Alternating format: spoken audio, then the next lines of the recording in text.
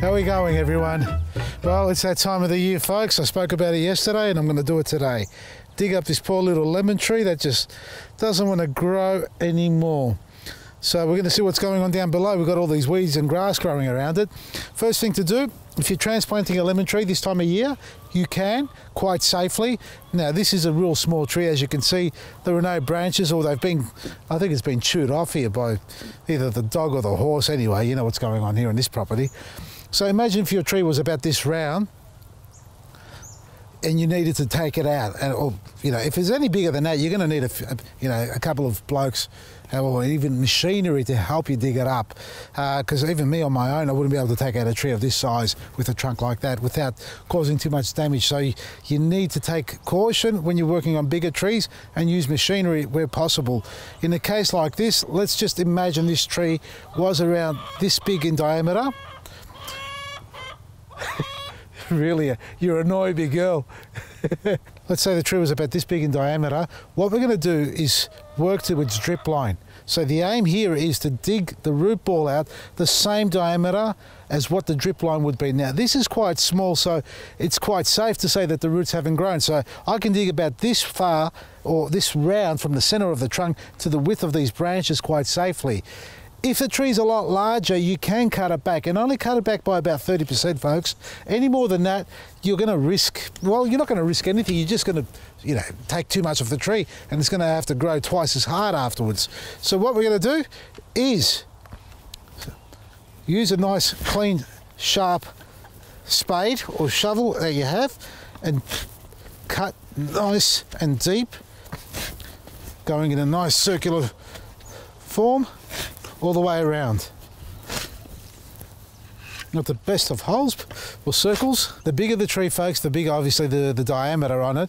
Now what you need to do, you can look, in the past I've said to go down like this in the shovel and get underneath it and carefully lift it up. What we're going to do instead today is, because I'm going to make a bigger hole here, I'm not going to dig a small hole like this round and just replace the soil and put it back in. We're actually going to go a lot larger. So we're going to go the width of the shovel, about there, which is about 20 centimeters, and we're going to dig outside again as well. So what we're actually doing is digging a huge hole. You can do a round hole if you like, but I reckon square holes are better than round holes. You know why? Think about it. The pot's around. What happens to the roots when they're growing in a pot? They're following the contours of the pot, aren't they? They're going round and round and round and round. And they're going to choke themselves. Eventually, if it becomes pot bound, it'll choke itself. Where in a square hole, the roots will grow straight into the wall. It can't go left-hand degrees or right-hand degree angles, so it's going to try and penetrate through. Some roots may bend around at 90 degrees, but most of them will try and push through that wall. So a square hole it is. Buddy? Vader? Hey, buddy? Hey, mate? Hey, sorry to bother you, mate. You want to take this branch over here? Come here. Good boy. That's it. Don't you get jealous.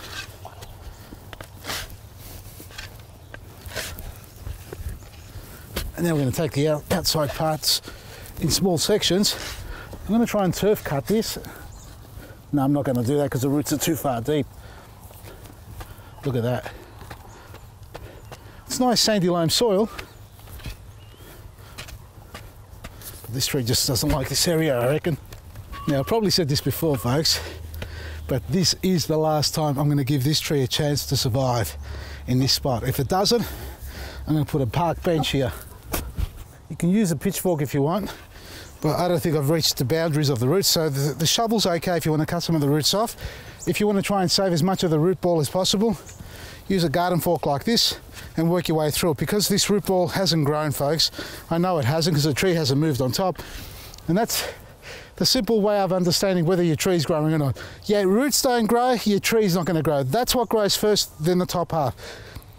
If for whatever the reason top half grows real quick, most times it's because your soil's so acidic, so full of nitrogen, that's what's causing it to grow. But eventually it's going to die just as fast as it grows. That's how fast it'll die off again. So I've just gone with the shovel, gone right underneath it. There we are.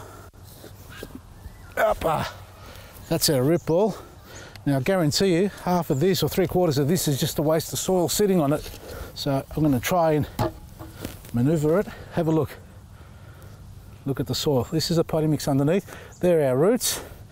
And you can see it's actually struggling. That's our taproot down there, is it? No, bamboo stick. Look, we've got new, is that roots from the tree? No, it's not, it's grass roots. All right.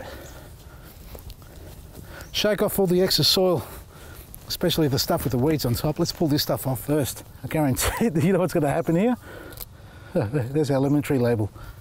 I'm going to be left with about 1/3 or 1/5 or whatever's here. All this is grass and weeds, look at it. There's our tree. Look at this, oh Lord. It has not grown one little bit. They're not too dark, the roots. Well, a little bit here, see that? See that darkness there? That's not a good sign. So that's telling you the tree's been struggling, that's dying off. That's all dead, fibrous roots. This is good on this side. We can probably do something with this side anyway. What I should do now is soak this in some liquid gold while I prepare the ground. Lawn grubs. See that? They feed off the roots of plants and they've migrated into the garden beds and starting to eat the roots off your plants, not just your grass. Because they normally live in the grass, but now they've learned to eat bloody roots of tomatoes and trees as well. Anyway, we'll be able to save this tree. All right, so we're just going to soak this in some liquid gold in here, this little bucket, just to keep it nice and healthy and stimulated and stop it from going into shock. Just let it stay there, don't fall over. We can't all afford to buy garden soil, folks, or potting mix or really fancy stuff to put in the hole. So we're going to work with what we have. Now, if you're making your own compost, that's great. At least buy compost, if anything. Don't buy soil because you've got soil in your garden.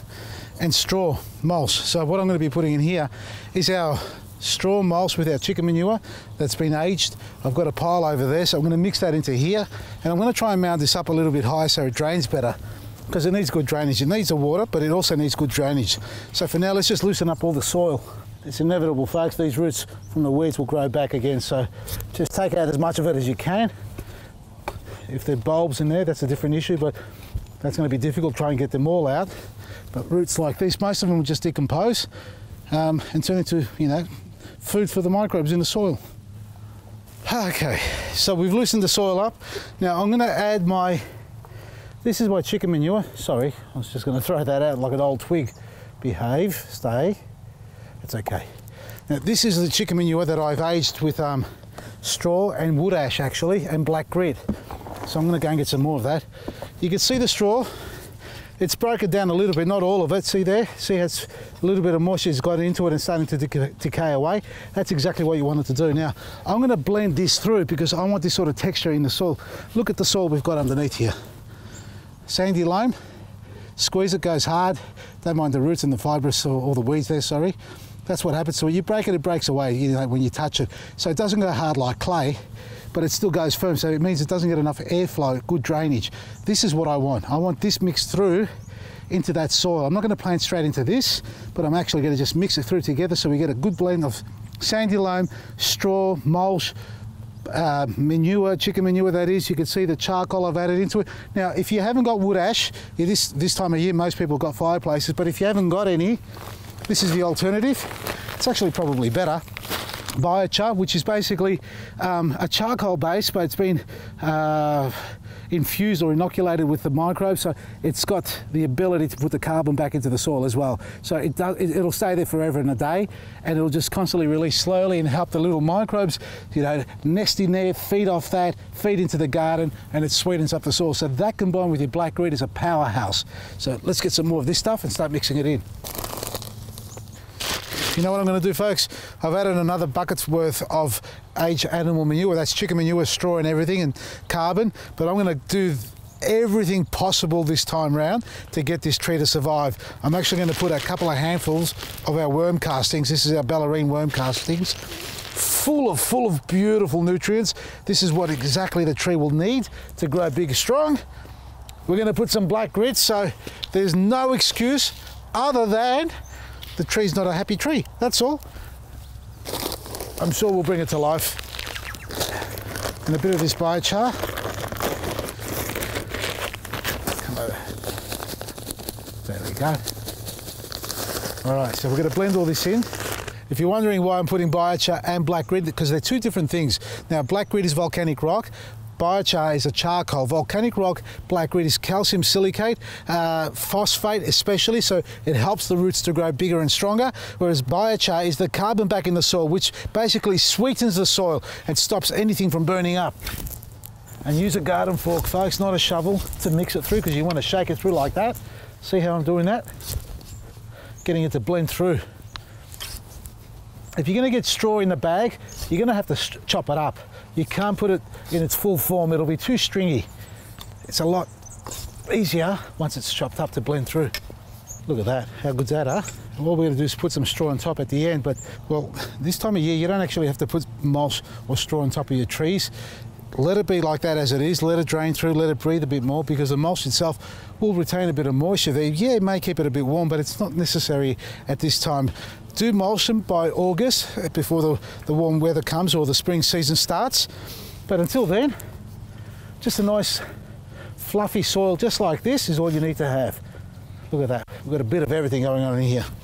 All right, get our tree, which has been soaking in here for a few minutes. You can leave it overnight if you like, if you don't get a chance to do it all in the one day. Let it sit in there overnight. Now, when we put it in, make sure you open the roots up, like that. See? And when you push the soil down, don't press it down with your fingers, hard like that, don't compact it. What you do is you mound it up, like this, and then you shake it through. So you get all those air pockets filled in, so it sort of just falls into those little gaps underneath. Now this is going to need to be staked up, because I don't want to press it down. I want it to be nice and fluffy. I want to see this grow within a month, well maybe not a month, a couple of months, because it's still too cold for the grub. Look at this. This is lawn grub. We spoke about it before. When you find one, you're going to find many of them. This is a baby still, hasn't grown yet. They get twice the size, folks. Now this is going to feed off the roots of, like I said earlier, grass and even fruit trees and citrus trees. So when you dig in a hole and you find these, get them out of there. Don't leave them in there. They're going to do nothing but problems in your garden. They destroy your plants. Where's my chickens? Yeah, chick, chick, chick, chick, chick, chick, chick. Here we go. See you later. Got the protein. Parece. When it comes to staking your trees, there's a couple of ways you can do it. You can do with one stake, which is what I'm going to do this time here, because I've got a very, very small root ball, and I'm going to carefully push it in. Or the other option, before I go on to this one here, is getting 2 or 3 garden stakes and keeping them about a foot apart. So doing a triangular formation, 1, 2, and 3 is a great way to do it, and you tie it to each stake. So I did that with our orchard, with all our fruit trees in our orchard. I did a double stake, one on opposite side, pulling it in east and west or north and south. That works great, but for this little tree here, you know what? I'm just going to go against the grain again. I'm going to carefully try and push this in. If I do grab hold of the roots, the tree will move. So watch. No, I should be right past the tree. I've hit the base there. All right. Greek thing, side hammers. Folks, I'm using the Velcro to tie it this time, not just the tree tie. Now this is a half, I think it's recycled material this time. They've changed the way they make their stuff, so it's great to see that they're actually going that way. Now this is a nice wide piece rather than the little narrow ones which you can use on your roses and small plants. This is perfect for trees. And I'm just going to wrap it around like this, nice and tight, and that should hold it in place. Beautiful. There we are. So that's not going to move. It'll wobble a little bit, but that's nothing to worry about. And now the last thing we've got to do, we're going to feed it with our liquid gold and Eco Butch. A bit of that stuff, the same stuff that you made up in the bucket earlier to soak your tree in is what I'm doing. I'm not going to put it in here because it's got a lot of particles in there. So we're just going to pour it in straight like that over the tree, carefully. A good mix. And here we go. Oh, I love how it just soaks down like that. Look at that. How good is that? A good 10 litres every time you water it is all it needs, folks. And there you have it. This time of year you can transplant your trees, your fruit trees, citrus trees, and even roses if you like, anything dormant. And if you're looking for some great products, go to our website, vasilisgarden.com. The biochar will be available, as the worm castings, black grit, and all the wonderful liquid fertilisers we have. Nice package deal. Check it all out, vasilisgarden.com. From me, Vasili, Maresi.